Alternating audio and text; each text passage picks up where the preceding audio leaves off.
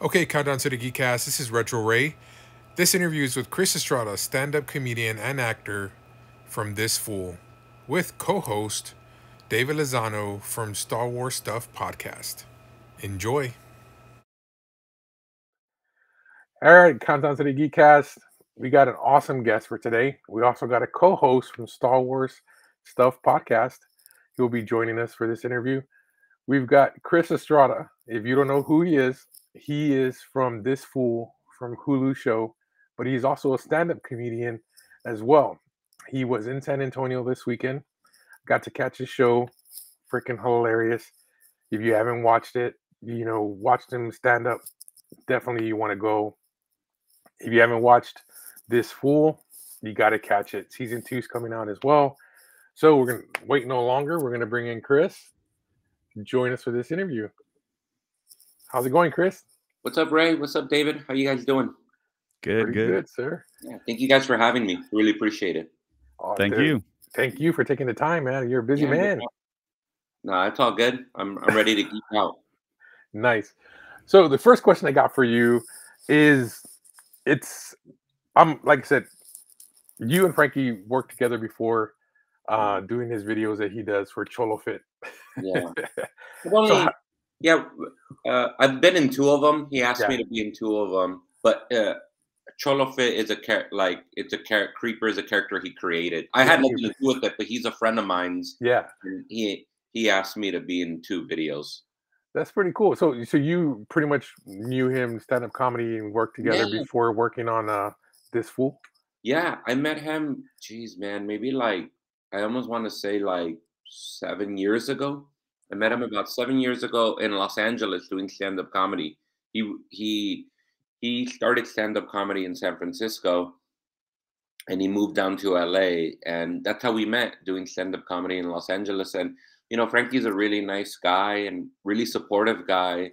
And, aside from being a really good stand-up comic himself and performer, he just really loves stand-up comedy. So when he saw me, he was really nice and encouraging, and took me out on the road, asked if I wanted to go open for him. So I opened for him a few times on the road throughout the years, and just a really sweet, encouraging guy, and super talented as well.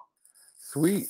So with that, how did you create This Fool? You and Pat and Matt. How did y'all come up with this show? Well, the way it started about almost 5 years ago in late 2018. So the guys I co-created the show with, their names are Jake Weissman, Matt Ingebretson, and Pat Bishop. And a few years ago, they had their own show on Comedy Central called Corporate. Oh, yeah. Corporate was a really funny, dark show. It was like a workplace sitcom. The way they described the show was The Office meets American Psycho. Yeah, I remember. Yeah. Or The Office directed by David Fincher. And they were just really cool guys. And they were also stand-up comedians. Pat Bishop, who was the director of the show, was not doing stand-up anymore. But Jake Weissman and Matt Ingebretson were. And just how I met Frankie, I met them doing stand-up comedy in the Los Angeles comedy scene, particularly the Los Angeles alternative comedy scene, the more independent comedy scene. And I met them doing that, and they really nice guys. I always looked up to them, and they started a few years before me, 5 to 6 years before me. So they hit me up out of the blue one day and said, "Hey, we really like your stand-up comedy. We like what you talk about. At the time, in my stand-up comedy, I was making jokes a little bit more about where I grew up. I don't do that as much anymore, but I was kind of talking about my life in a particular way. And then they said, we really like that you talk about where you grew up. We're we're 3 white dudes, and we don't know that world, but you make it really funny and understandable to us." So they were like, "We should make a show that revolves around that." So then they said, "Try to come up with an idea." And then I came up with the idea of my character working at a place called Hugs Not Thugs, which is a gang rehabilitation center. And I thought it would be pretty interesting and subversive. And they told me, "This is a really cool idea. Let's fill in the world. We don't want to make a workplace sitcom. So let's make it a place where where we see this character's life. Like, what's his home life like? What's his dating life like? You know, so we're not married to just being at work all the time. Yeah. So that's how we created the show. It's freaking hilarious, dude. I mean, okay, being Hispanic, Mm, growing up, you know, South Side, West Side, yeah. it's so hilarious. Like the jokes you do, the girlfriend, the Mm. tias, everything in general. I mean, how much of that character is actually you? You mean, do you actually having to really change anything, or is it just pretty much you being yourself? I inform it a little bit. You know, I don't know that it's completely me. There's aspects of me in there for sure. Like when you see me in the show wearing like punk band T-shirts, like Bad Brains or The Clash, or you know, shirts like that, or Los Crudos. Those are all punk bands. Like when you see me wearing those shirts on the TV show, that's really a reflection of who I am, and those are shirts that I own or bands I like that I told the costume designer, hey, can you buy shirts by these bands? And so stuff like that. There's elements of the show that that are really based on my life. For example, I never worked at a place at a non. I never worked at a nonprofit that's a gang rehabilitation program, but I did live in South Central, and I lived in Inglewood in Los Angeles, and you know it's kind of a tough neighborhood, and it's like mostly Black and Latino, and it's like a working class neighborhood. And I also, you know, throughout my 20s, I kind of on and off lived with my mom, and I was the only man in the house. So I lived with my mom, my grandma, my sisters, my aunt. So that kind of thing you see in the house is very familiar. And the character Luis is based off of some of my cousins. One of my cousins who actually lives in San Antonio, who was at the show last night. Oh, nice. Yeah, him and another cousin really informed that character, and he's named after a cousin that I have, one of my other cousins, and so yeah, a lot of it is really kind of informed by me. And it's true. I mean, the stuff that you do, and it's true because we have stuff like that here in San Antonio where you see that when you're going up on the south side or the west side, where they have those community centers and they do stuff like that. That's what I guess, or I feel like I relate so much with the show. Just the little things like, Mm, yeah, you know, us, you know, Hispanics living with our moms, you know, stuff like yeah. that. And then it's just, it plays out so well. You know, so how did you come up? Was it your idea to cast? Um, what's the name to be on the show as well with you, or was that something that was done separate? Oh, Frankie, Frankie. yeah, Yeah, you know, it's I'll be honest, at first we I think we imagined the character in a different way. Like we imagined a really like a tall, big guy that's super buff with blasted out in tattoos. And what we found is there are actors who are like that, who come from that world. But what we found is that they weren't, while they were talented actors, a lot of them didn't have timing, like comedic yeah, timing, and a lot of them weren't funny. So when they read the jokes, it felt more threatening, and you know. yeah. So then we all knew Frankie. Me and the co-creators of the show knew Frankie, and we thought, you know what, we should ask Frankie to audition because he might be able to bring something interesting to it. And what we found out was when we saw his audition is that he felt more human. He actually felt more like a real life version of a guy, Yeah, in that, like, you know, not all former gang members are tall, buff guys. Some of them are short, chubby guys. Some of them are overweight. Some of them are skinny. Some of them are buff. Like he just really kind of represented a real look. yeah. Like he represented somebody that looked very human, and also um, it just worked out really funny because I'm taller than him, and we just thought like that's kind of a funny idea. And the funny thing is in real life, my cousins who were gang members who have moved on with their lives now, but at some point I did get taller than them, and so we actually kind of thought like comedically that's really funny. And the thing that Frankie brought to it was like a vulnerability. Like he knows how to be tough, but he also knows how to be very funny and vulnerable. And he feels very human. Yeah. So that's really what he brought to it. And he brought a real life. It felt very human. The connection with you two guys is just phenomenal. I mean, y'all literally play off each other so well. Oh, dude, that's really because, like, man, after going on the road with him a few times, like, we're friends, so we joke around a lot, Yeah. and I really love the guy, and I know he loves me, and you know, we're a family in the way that, like, we love each other, we get on each other's nerves sometimes, and I think it really resonates. Like, that's the feedback I've gotten, is that we have like good chemistry and we Yeah. bounce off of each other a lot. Because the way we fuck around, like when we were on the road together, we would fuck around a lot. Like uh, I would make fun of him, he would make fun of me. We talk shit to each other. So I think it really feels that way on the show. I really get a feel like between the two of you guys, a Tommy Chong feel, Cheech and Chong, Hmm. the two of you bickering at each other back and forth and stuff Yeah, like that. I really get that, and it brings back that homage to that to an extent.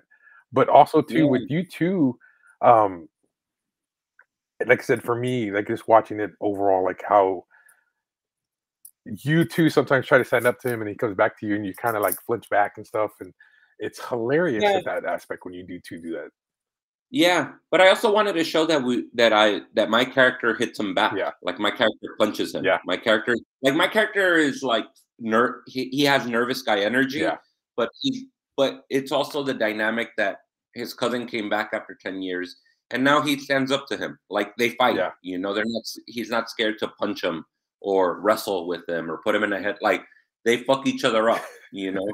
And it's not like a bullying thing. It's they both are constantly like shoving and but punching each other. yeah. So it's really a lot of that and making sure that like my character doesn't feel like a victim, because it'd be kind of weird if for a grown ass man to not want to fight back.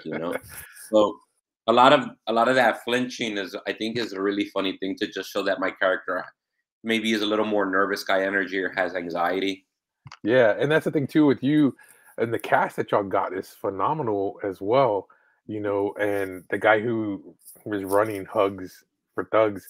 Oh yeah, Michael Imperioli from The Sopranos. Dude, how was it when y'all got him? Was that, Dude, amazing. It was the way that happened was they wanted us to offer that role to someone. And we I went out for a walk with a friend one night over in LA, and my buddy, we were walking around and I go, they want us to offer it to someone. Who can we offer it to? I have no idea. And we were naming names, and he told me, he goes, you should offer it to Michael Imperioli. This is a friend who has nothing to do with our show. And I said, dude, there's no way he would ever do it. There's no way. And he goes, you never know, he might. So I brought it up to my co-creators, my partners, my writing partners, and they said, you know what, let's try it. And we sent them the script, and he really loved it. And I thought we were gonna probably not hear back, or we'd hear back within a week, and the answer would be he's not interested. He got back to us a week later and was like, he really likes it and he'd love to meet with you guys on over Zoom.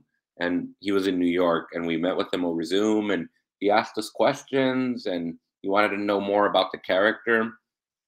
And I told him that the character of Minister Leonard Payne is, even though he's the only white guy in the show, he's not a buffoon. yeah, Like he fits into the world. And I think a lot of times when you in shows that it's mostly a minority cast, when there's a white character in there, they're kind of meant to come off as like condescending liberals or like buffoonish people. And I wasn't really interested in that. I wanted everybody to be flawed on the show. yeah, Like, everybody's flawed, everybody's human, everybody's an idiot, and everybody's a good person at the same time. Like everybody's trying to do their best and failing. yeah. And he was really interested in that. And I told them that the character kind of represented an old school angry liberal, and he really liked that. I go, it's like a liberal guy, like a Bernie Sanders type of guy, but he's tough, and he's not a wimp. He's like old school. He's like those old school Vietnam hippie vets. Yeah, It's like they're passionate, they have opinions, they'll fucking fight with you on the streets, but they're liberals. yeah. And he really liked that. And dude, I'm a big Sopranos fan. Huge Same here. Sopranos fan. Same here. Yeah. And I love the other stuff he's done. He wrote the movie Summer of Sam that Spike Lee directed, and he's been on tons of other things. And I really admire his work. He also has a band. He has a rock band that you guys should check out called Zopa. Oh, nice. And they're really good. Zopa. And yeah, it was amazing to work with him. You know what? Not only was it amazing to work with him, it was intimidating. That's what I was gonna ask. Did you geek out when you saw him on set the first day? I geeked out, man. I tried not to. I mean, I try to play it cool, and I tried not to ask questions about The Sopranos because I thought he's probably tired of it. And at the time, he was hosting a podcast with Steve Sharippa called Talking Sopranos. I just thought the last thing this fool wants to do is talk about The Sopranos on set, you know? That is freaking awesome. Yeah. And then the thing is, like, too, I like how you incorporated some of the whole stripper thing into the show as well. Like, he mentioned something about a stripper. Dang, that Yeah, was so hilarious. we wanted to incorporate that this guy, before he became a Unitarian minister, he had all kinds of jobs. Like, he used and he was a shady guy. Yeah. You know. So yeah, there's an episode where he talks about how he used to manage a strip club. Yeah. And yeah, we tried to incorporate, and that's actually based off of a friend of mine's. I have a friend. His name is Mike, and he's a good friend of mine. He manages a strip club in LA.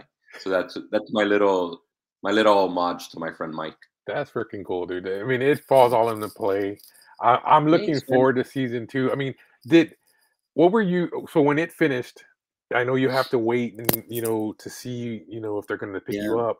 When you got the news, what were y'all guys thinking? Did you already have a plan what the next season is going to be, or did you actually have to wait before y'all can even start working an idea what season 2 is going to continue on about? You know what's funny, man? When we got these companies, like these big corporations like Hulu and all these companies, they have so much money that it's very weird what happens. They had us after season 2 came out, after season 1 came out, a few months, like maybe 2-3 months later, they had us start the writing room. Now, just because they have you start the writing room doesn't mean they greenlight you. They could pay you and see all the scripts, and they have so much money that they can decide, nah, we're good. But what was crazy is halfway during the room, they greenlit us. So we were already coming up with stories before we started the room, and before they started, before they greenlit us for a second season. But yeah, second season is gonna come out this year, July 28th. Oh, nice! After my birthday, I can't wait. That's gonna be freaking awesome. Yeah. Binging, watching that stuff. Thanks, man. I'm really excited. I'm really excited for the second season. I'm really proud of it. I like the cameo too, who you got to play the rich couple. That was freaking. Oh, Fred Armisen and Eliza Coupe from How did you pull that out? Getting him to come on the show for that? He's an executive producer on the show. Oh, dang. Wow. Yeah, when we created the show, one of Jake Weissman and Pat Bishop's manager is at the same management firm as Fred Armisen's manager, and they know each other. So she had an idea. She said, "Would you guys mind if I show this material to Fred Armisen's manager, see if Fred wants to be involved?" Because at the time he was producing a show called Los Spookies on HBO, and he just said, "Yeah." We sent it to him, and he said, "Oh, I think this is really cool and looks very interesting." Because we had like a treatment with photos and all kinds of conceptual stuff, and he said, "I'd love to help out with this." And then he was very nice. He lended his time. He went with us to pitch meetings to sell the show. Oh, nice, dude! That's freaking awesome. So it was really helpful to have him there and to see that a big star like Fred Armisen was backing the project. That is freaking awesome. Yeah. So when we wrote that episode, we thought of the billionaires because we wanted to have this evil billionaires episode. We asked him if he'd be in it, and he said yes. And then that woman who plays his wife, her name is Eliza Coupe. She's a very talented, funny actor. She's hilarious. And she killed it in that role, dude. She killed it. Yeah, I was watching. I couldn't stop laughing with the two, dude. Especially when they get in the truck at the end, when he's in the truck with her. The way you wrote that into the script, that the only way they would do the check if he would sleep with her. I was like, that's freaking hilarious, dude. Yeah. And then it didn't work out at the end. Yeah. we reveal in the season finale that it didn't work out. Yeah, I mean, like I said, I can't wait for the show. So now on Geekcast here, our podcast is we believe everyone has a geek side to themselves, from comic books to movies to horror films. What is your geek love? What do you like to kill your time watching, reading? Oh man, I love films. I love films and I love filmmakers. I love the Coen brothers. The way that we pitch the show as Friday, but directed by the Coen brothers. Nice. I mean, it does get that feel. I do get that feel of a Friday in there. Yeah. We wanted we wanted to make it feel like Friday, but make it very cinematic and very offbeat, the way a Coen brothers movie feels. Yeah. And I love the Coen brothers. I love movies like Blood Simple, Miller's Crossing, Barton Fink. Raising Arizona is one of my favorite movies. That's priceless. Oh Brother, Where Art Thou? Hudsucker's Proxy, Fargo. I mean, I just love the Coen brothers. Love them. And then I just love movies. Coen brothers. I love Terry Gilliam. He directed movies like Brazil, Time Bandits. Oh yeah. 12 Monkeys. Oh dude. He used to be part of Monty Python. Yeah. So he had a lot to do with like Holy Grail, Life of Brian, Meaning of Life. I love old movies. I love movies by there's a writer from back in the day. He used to write screwball comedies in the 1940s. His name is Preston Sturges. One of my favorite films of all time is this movie called Sullivan's Travels.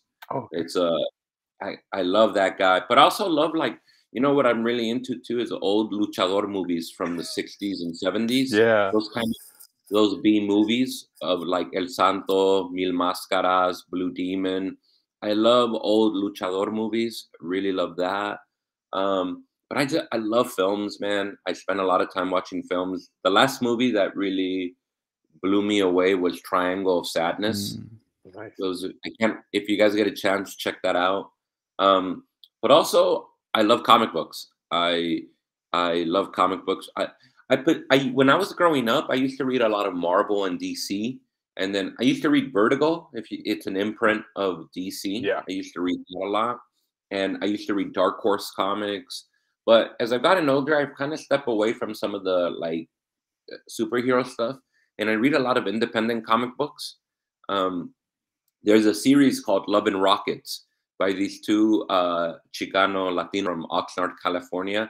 They've been running this comic book since 1983. It's called Love and Rockets. It's my favorite series. It was a big inspiration for this fool. Big inspiration.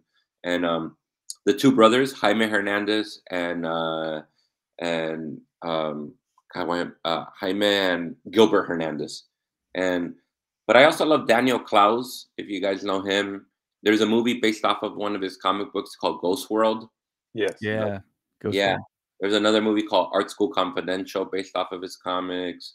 I also love Robert Crumb, the old school cartoonist Robert Crumb. Oh, yeah. Yeah. And then I'm a big, I love music. I can put on, I love to buy vinyl records. Nice. I love listening to vinyl, but I still buy CDs. I love music, dude. I love punk music.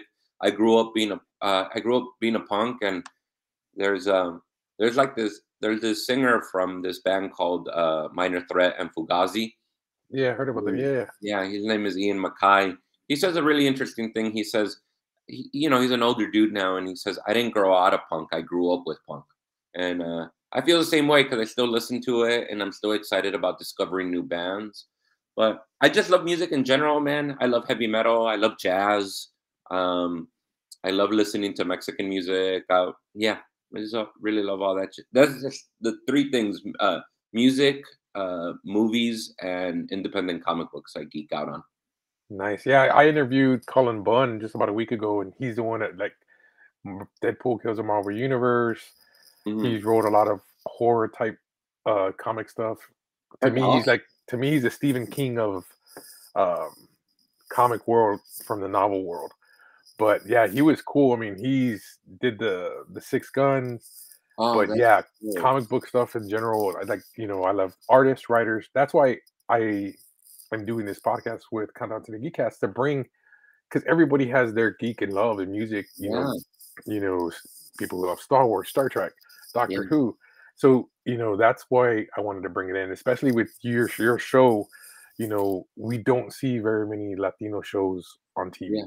Yeah. And to Thanks, me that man. was huge, man. I wanted to make sure that, especially San Antonio. San Antonio has that Latin feel for everything. You know what I mean? Yeah. And the Yeah. show that they brought you loved last night, I saw it. It was Oh, freaking dude, awesome. yeah, man.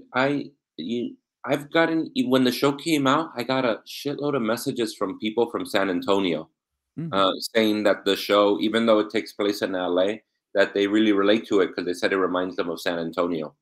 Yeah. And yeah, that really meant a lot. And it's really cool. Even performing here, I came during a little bit of a tough time. Luckily, people have been showing up, but there's this big event happening in San Antonio called Fiesta, which you guys know all about. And Yes, I was sir. just like, I told my agent, never book me during Fiesta again. I didn't, never do that. But luckily, a lot of people have been coming out still. Like I said, that's definitely, man. If I would have loved to have gotten into the show before to promote you guys more, that you were coming out. Yeah. But like I said, I look forward to seeing more cool stuff from you. Thanks, man. I really appreciate it. Is there any other projects you got in the work as well right now that you're writing, or? We have season 2 of this Fool. We're editing it right now. It comes out July 28th. And right now I'm just working on stand-up. I started as a stand-up comedian. So I'm just working on that, trying to really shape an hour and like come up with new material all the time. So that's really what I'm working on right now. Sweet. That's freaking awesome. Like I said, guys, so Chris, I wanted to ask you right quick, who are your influences in stand-up? My influences, man, I really love there's a guy named Colin Quinn I really like. Okay. Really SNL alum, Yeah, SNL alum. He has a great special called New York Story. If you guys get a chance, check that out. There was a guy back in the day named Greg Giraldo that I really liked a lot. He was a really funny comedian. He passed away like back in like 2013 or something, 2011, but really talented. I really like him. There's another comedian named Maria Bamford I really like. I'm trying to think who else. There's a Felipe Esparza. I really like Felipe Esparza a lot. There's another guy named Patrice O'Neill that I really like. Yeah. There's a lot of comedians, man. I just love stand up. I love the classics. I love Richard Pryor, George Carlin. Yeah.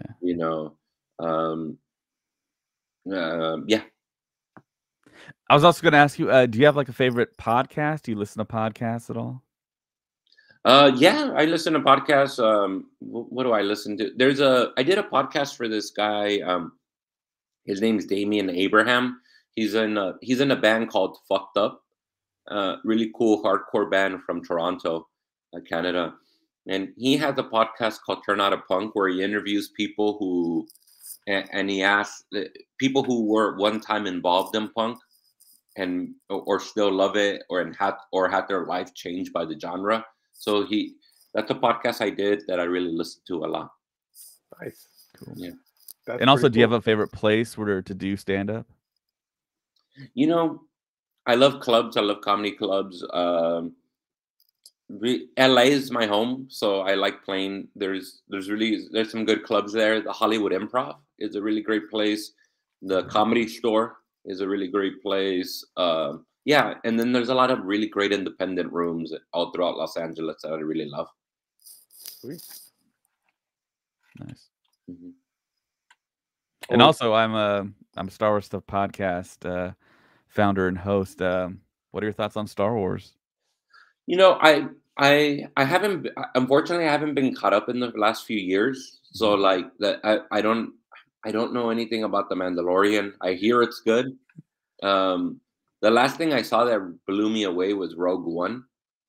Yeah, it really blew me away. But I grew up, I was in high school when the second trilogy came out. Prequels, yeah, I was in high school when the second trilogy came out.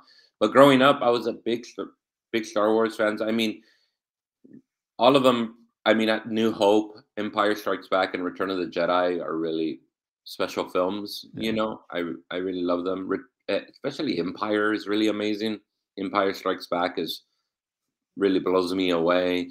I like that second trilogy. I thought was really good, and I just remember when I was in high school, I had an N64, and the big game was. Do you guys remember that game, Pod Chaser? Or Yeah, Pod Racer. Yeah, Pod Racer. Pod Racer Yeah. was a huge game at the time.